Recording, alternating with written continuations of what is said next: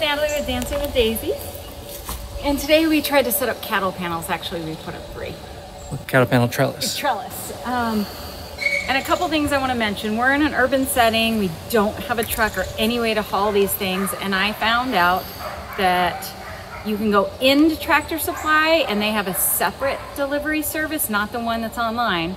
But you go in and they will deliver for $50 flat fee. At least in our area. In our area. So if it's more than, I believe, 25 miles, it's $1 per mile after that. So perfect. Something to think about. Anyway, look it. I'm so excited. Finally go vertical. To finally go vertical.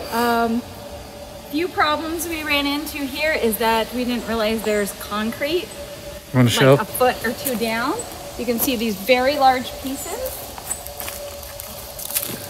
We couldn't even get the posts in because we kept hitting stuff. And this is what we dug up. So that's one thing you might encounter when you're trying to put these in. In an urban area. Yeah, in an urban area. All kinds of trash under this property. So that's what it is. But so far we're trying to do the 1 6-foot T-post. I think you pounded in a couple feet in the ground, and then zip ties. I learned this method. She has a video on it on Roots and Refuge, how to set up cattle panel tunnels. So she has a lot of awesome resources. So I'm trying this and we'll see. I have about, what, 8 more to set up? So we'll try to do a video on the actual setup of these, but basically you need 2 people, 1 T-post, and you just kind of bend it over and hold it. It's really hard because look at this, I can barely touch. If you're smaller like me, it's a little challenging. But about a 5-foot span, right? Yeah, but my husband behind the camera is 6'2", 3. 6'3". Thank you. And that made it a lot easier. So, all right. And right now we're also using just a sledgehammer. They make that little tool. I don't know what it's called. It's like it has handles to knock in a T-post. Now I see why people use them. They're probably a lot. What do they say, about $20? They're about $25 to $35. You know, every penny counts. Trying to save money. So, but if you're going to be doing a lot of these, but if you're doing a lot, it's probably worth it. You could show the. This is what happened when we banged with a sledgehammer. Oh yeah. Where's the T-post? Yeah, there look at chipped off the edge. Chipped off the edge on the T-post with the sledgehammer. So that is a problem. So anyway, I'm excited. I have a lot of fails this year, but that's okay. Hopefully there'll be a lot of wins in the future. Failure is data rich, isn't that what they say? Yes, I've learned a ton. If everything went perfect, I probably wouldn't know anything. Yep. So through all our failures, they're all learning opportunities. Yeah. And next year, a couple things. I'm gonna bag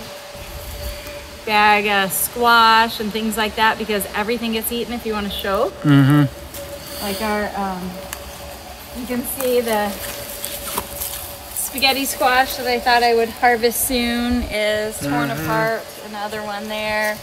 So I don't know. I had a huge pumpkin. It looked beautiful, and then when we went to pick it on the other underside, it was all eaten.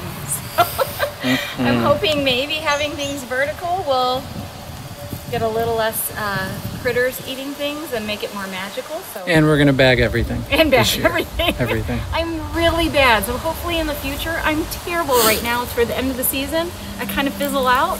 And that's when you really need to like muster some energy because you need to harvest, you need to store, you need to can.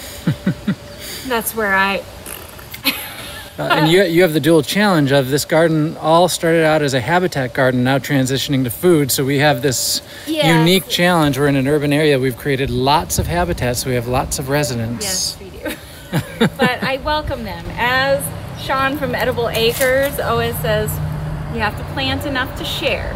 So we share with our friends, and so... And bag the rest. Bag the rest. So, yeah. Now stir some.